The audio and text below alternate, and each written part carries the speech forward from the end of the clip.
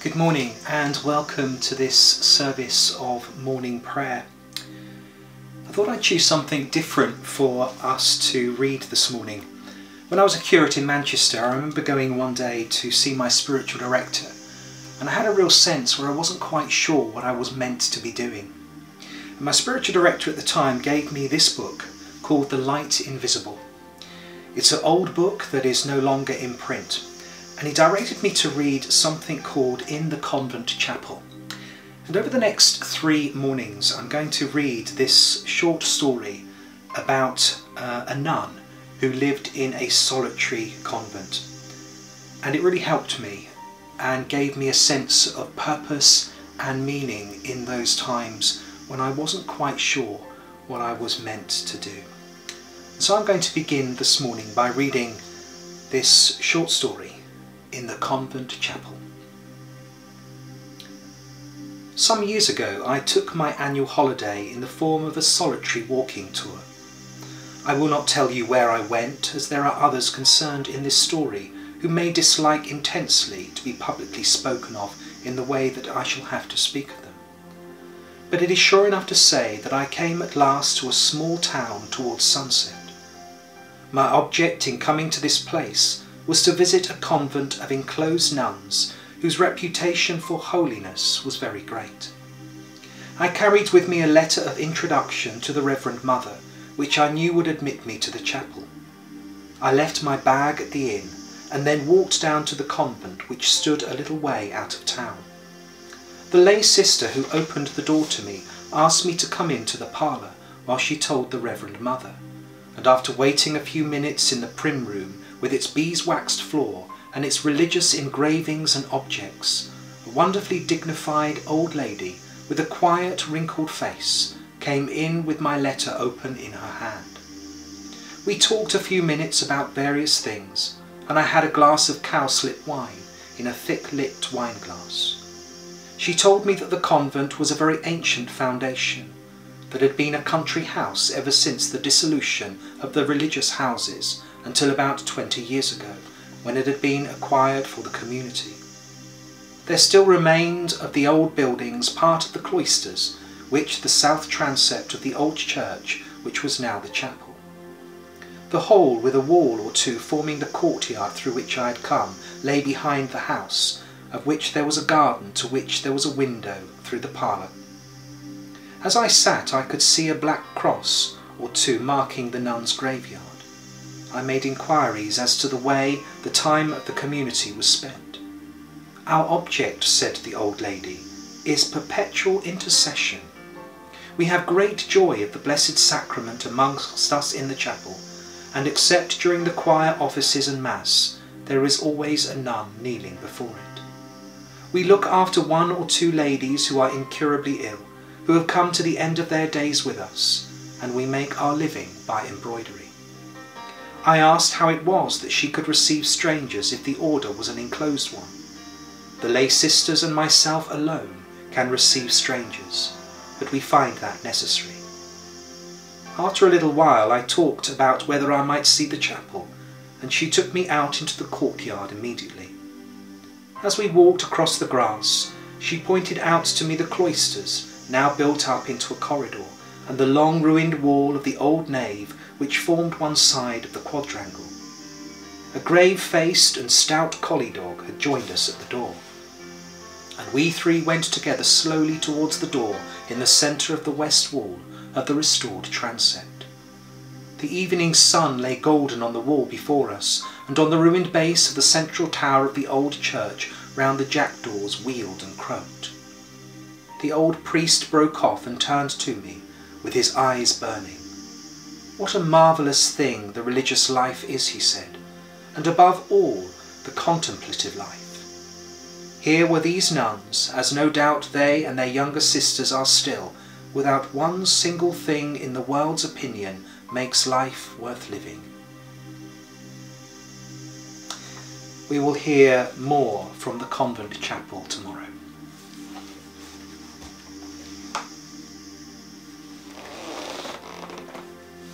So as we come into God's presence afresh this morning, let's just take a moment of quiet bringing before the Lord our cares, our anxieties, and our prayers.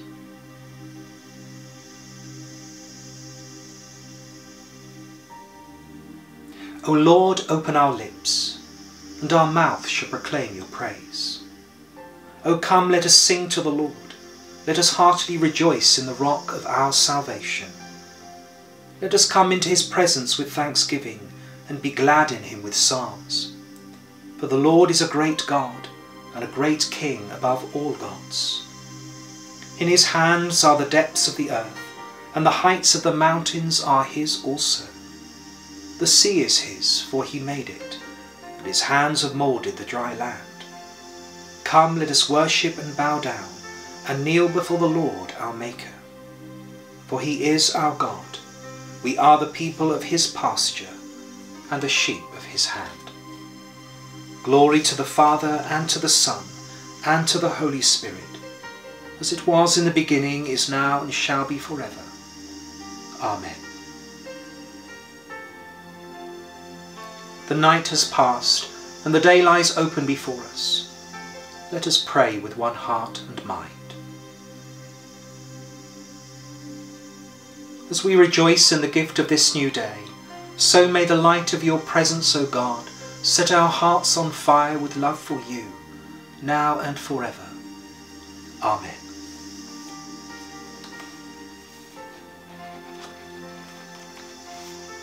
This morning's psalm is Psalm 89. My song shall be always of the loving kindness of the Lord. With my mouth will I proclaim your faithfulness throughout all generations. I will declare that your love is established forever, for you have set your foundations as firm as the heavens. For you said, I have made a covenant with my chosen one.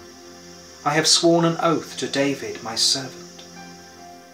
Your seed will I establish forever, and build up your throne for all generations. The heavens praise your wonders, O Lord, and your faithfulness in the assembly of the holy ones. For who among the clouds can be compared to the Lord? Who is like the Lord among the hosts of heaven? A God feared in the council of the holy ones, great and terrible above those round about him. Who is like you, Lord God of hosts? Mighty Lord, your faithfulness is all around you.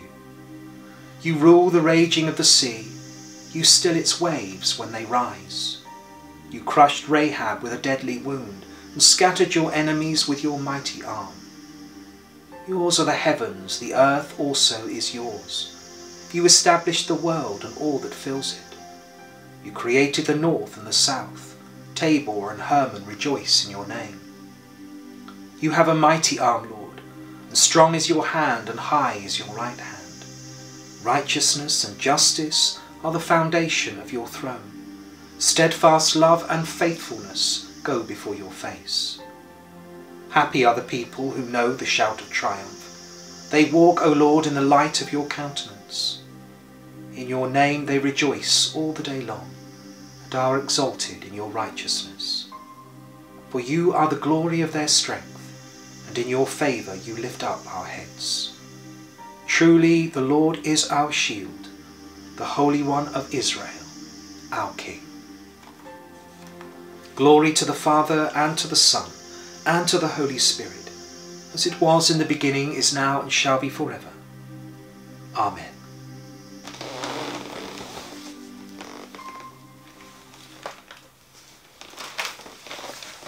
Our first reading this morning is taken from Genesis chapter 43 and begins as we left off yesterday at verse 16. When Joseph saw Benjamin with them, he said to the steward of his house, "Take these men to my home and slaughter an animal and make ready, for these men will dine with me at noon." Then the man did as Joseph ordered, and the man brought the men into Joseph's house. Now the men were afraid because they were brought into Joseph's house, and they said, "It is because of the money which was returned in our sacks the first time that we are brought in, so that he may make a case against us and seize us to take us as slaves with our donkeys." When they drew near to the steward of Joseph's house, they talked with him at the door. And they said, Sir, we indeed came down the first time to buy food. But it happened when we came to the encampment that we opened our sacks, and there each man's money was in the mouth of his sack, our money in full weight, but we have brought it back in our hand. And we have brought down other money in our hands to buy food, but we do not know who put the money back in our sacks. But he said, Peace be with you. Do not be afraid. Your God and the God of your father has given you treasure in your sacks. I had your money. Then he brought Simeon out to them. So the man brought the men into Joseph's house and gave them water, and they washed their feet and gave their donkeys feed. Then they made the present ready for Joseph's coming at noon, for they heard that they would eat bread there. And when Joseph came home, they brought him the present which was in their hand into the house, and bowed before him to the earth. Then they asked him about their well-being, and they said, Is your father well? The old man of whom you spoke, is he still alive? And they answered, Your servant, our father, is in good health. He is still alive. And they bowed their heads down and prostrated themselves. Then he lifted his eyes and saw his brother Benjamin, his mother's son. And he said, Is this your younger brother of whom you spoke to me? And he said, God be gracious to you, my son.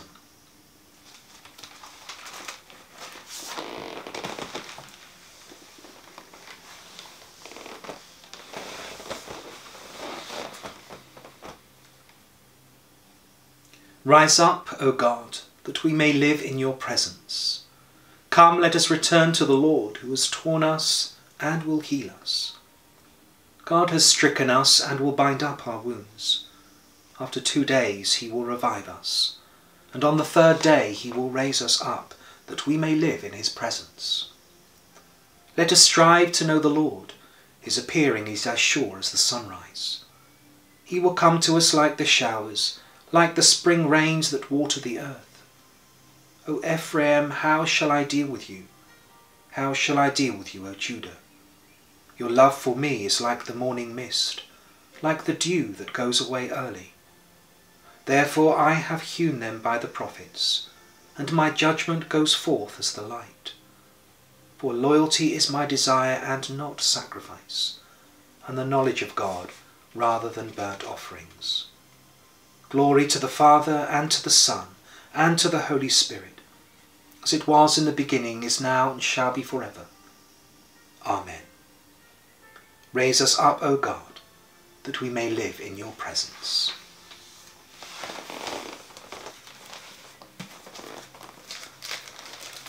Our second reading is taken from the Gospel of John, chapter 15, beginning at verse 18. If the world hates you, know that it hated me before it hated you. If you were of the world would love its own. Yet because you are not of the world, but I chose you out of the world, therefore the world hates you. Remember the word that I said to you, a servant is not greater than his master. If they persecuted me, they will persecute you too. But all these things they will do to you because of my name's sake, because they do not know him who sent me. If I had not come and spoken to them, they would have no sin, but now they have no excuse for their sin. He who hates me hates my Father also. If I had not done among them the works which no one else did, they would have no sin, but now they have seen and also hated both me and my Father. But this happened that the word might be fulfilled, which is written in their law. They hated me without a cause. But when the Helper comes, whom I shall send to you from the Father, the Spirit of truth who proceeds from the Father, he will testify of me. And you also will bear witness because you have been with me from the beginning. These things I have spoken to you, that you should not be made to stumble. They will put you out of the synagogues. And yes, the time is coming that whoever kills you will think that they have offered God service. And these things they will do to you because they have not known the Father or me. But these things I have told you, that when the time comes, you may remember that I told you of them. And these things I did not say to you at the beginning, because I am with you.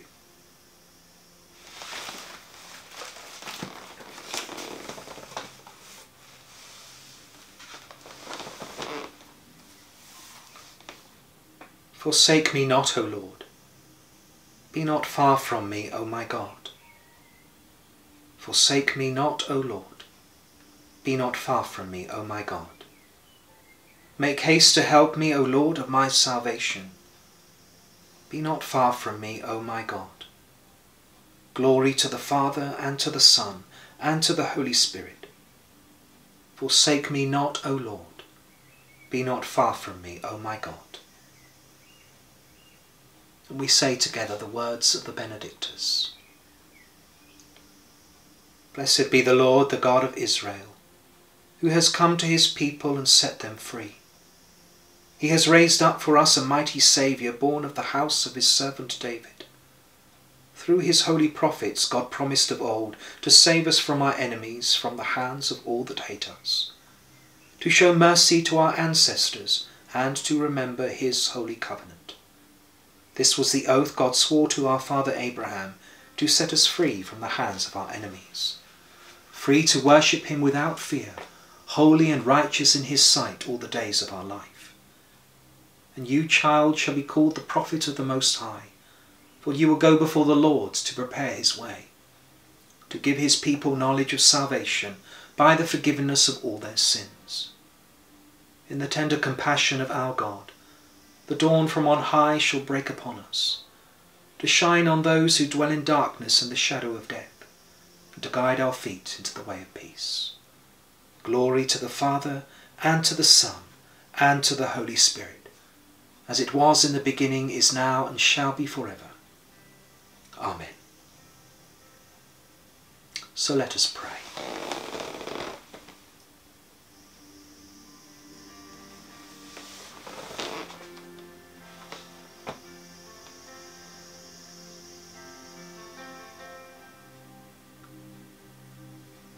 Today, Lord, we thank you for those whose influence has led us to worship you this morning.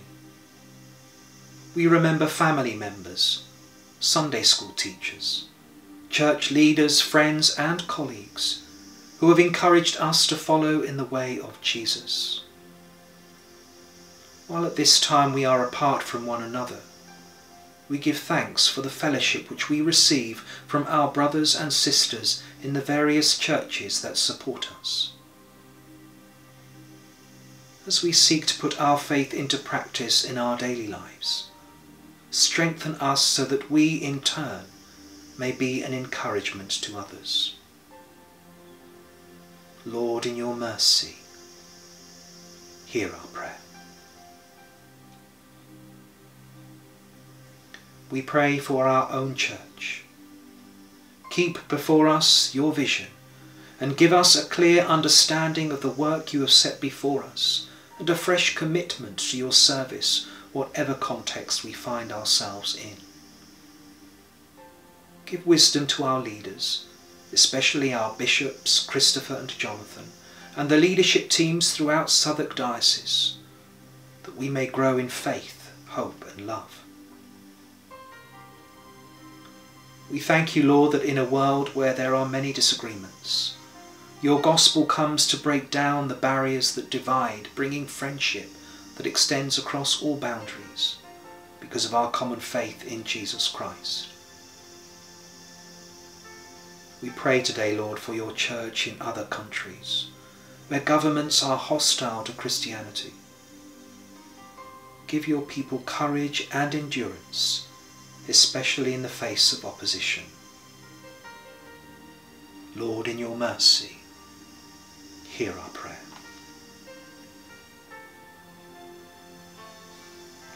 Hear our prayer, Lord, for those who are elderly, especially those who have become frail and weak, those whose eyesight is failing, those who find it difficult to hear. We pray for all those who feel anxious, lonely and cut off at this time. Teach us to be watchful for the needs of those who are vulnerable, loving and serving them as honoured members of your family. Lord, in your mercy, hear our prayer. Hear our prayer, Lord, for people who are ill in hospitals, at home, or wherever they may be. Give them courage, hope and peace, and the knowledge that you are present with them. And in this moment of quiet, we name those especially dear to us.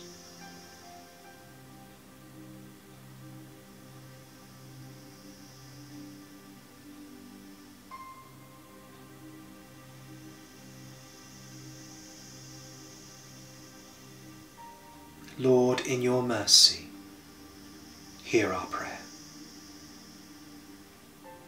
Hear our prayer, Lord, for those whose hearts have been saddened by the death of someone close and dear to them. Give to them the strong comfort which no one else can give, and let them know, please, the comforting power of the resurrection of Jesus.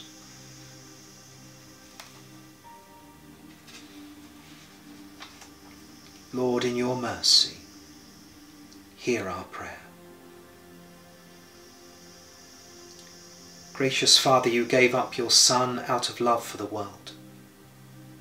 Lead us to ponder the mysteries of his passion, that we may know eternal peace through the shedding of our Saviour's blood. Amen. As our Saviour has taught us, so we now pray together. Our Father, who art in heaven, hallowed be thy name. Thy kingdom come, thy will be done, on earth as it is in heaven. Give us this day our daily bread, and forgive us our trespasses, as we forgive those who trespass against us. Lead us not into temptation, but deliver us from evil. For thine is the kingdom, the power and the glory, for ever and ever. Amen. And so, my friends, whatever you are doing today, may the Lord bless you and keep you. May the Lord make his face to shine upon you and be gracious to you. The Lord lift up his countenance upon you and give you and all those you love his peace. And may the blessing of God Almighty, the Father, the Son, and the Holy Spirit be among you and remain with you always. Amen. Let us bless the Lord. Thanks be to God.